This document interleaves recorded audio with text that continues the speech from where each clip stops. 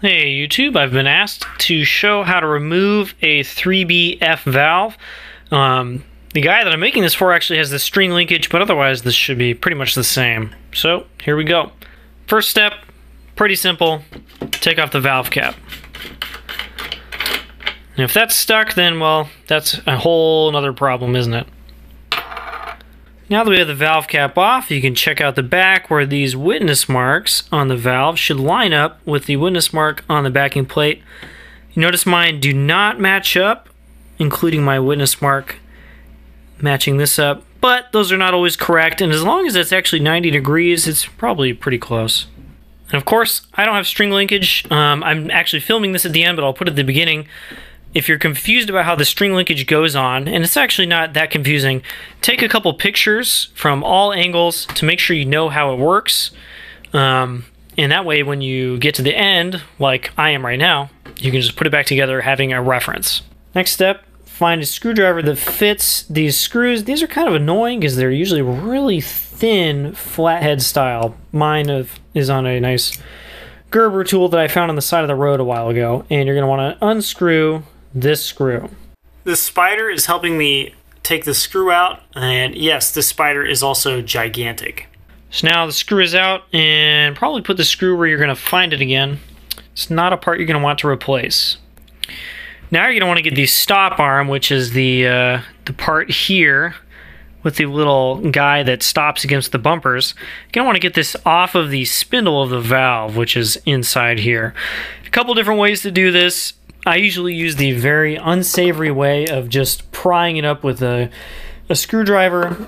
There are smarter ways to do it, like using a nice like punch right here that you'll put in here, and then you'll hammer that with a nice soft hammer to make the valve come out the bottom.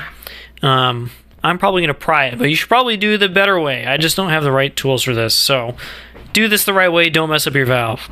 So this is something actually easier on the string linkage version, but you'll see once you get the stop arm off, the valve will come out of the bottom. And so now the stop arm is just loose doing its own thing, and the valve is now in its separate components. So here we have the backing plate, which you can see has the witness marks on it. We have the rotor core, which is just kind of wobbling around. And we have the valve casing right here.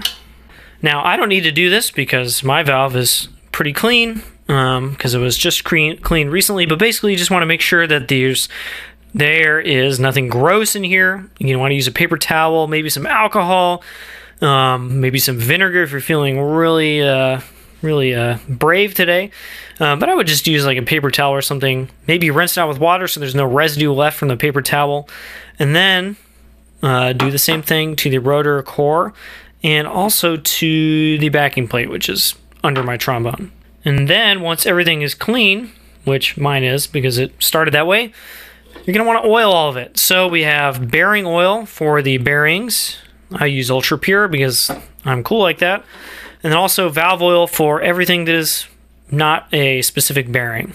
Now on a rotor, the bearings are this little guy on the back, in the middle. That's one of the, I guess you call it a spindle, I guess it's a bearing, I don't know. I'm not super up on the nomenclature here. And then also, of course, since I knocked this over, the other side is also a bearing. So I'm going to put this guy, my bearing oil, on both sides. I can't do this on camera because I only have one hand. And this is something I can do a little bit, even though I only have one. I'm going to put some in the valve casing itself and also on the valve all the way around, just to get enough oil and everything.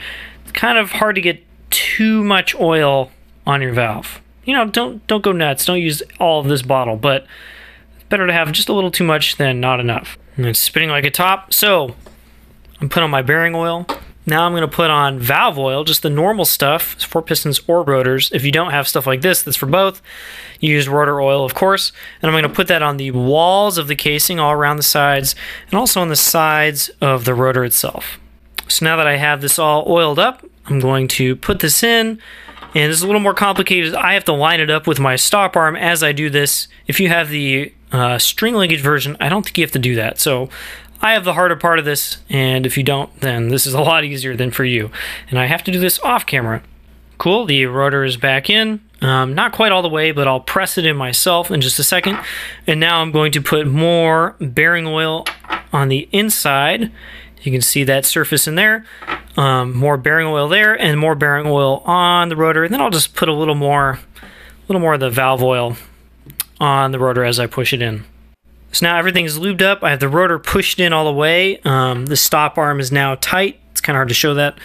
And now I'm going to put the bearing, or the, the valve cap, the valve back plate on. I'm going to try and line it up, and there we go. And now is the hard part. You want to get this seated just right. Basically, you know, kind of hitting it softly on all edges with a nice soft mallet to make sure it seats perfectly. And you can basically just check by moving the valve, and if it doesn't move, it's not seated right, and if it does move, then it is seated right. And you can also tell by looking at the edges, if they're even all the way around and flush against the casing, then you're good to go. If not, then it needs to go in farther. And this is not in at all, so I will now do this off camera.